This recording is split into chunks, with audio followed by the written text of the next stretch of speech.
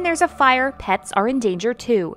That's why the Skaha Kennel Club decided to use their fundraiser money this year to buy several animal oxygen mask kits to donate to various fire departments in the valley, including Penticton. We have a huge club and we love to see all animals. It doesn't matter whether it's cats, dogs, guinea pigs, anything like that. This is a well-deserved donation. Fire crews say they often need to rescue pets.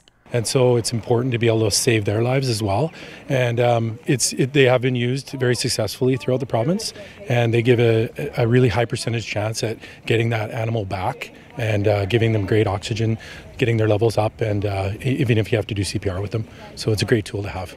The 2 new kits donated to Penticton will add to the ones already in use. This will be a big help for our backup rigs or to put new into service. For Castanet News in Penticton, I'm Chelsea Powry.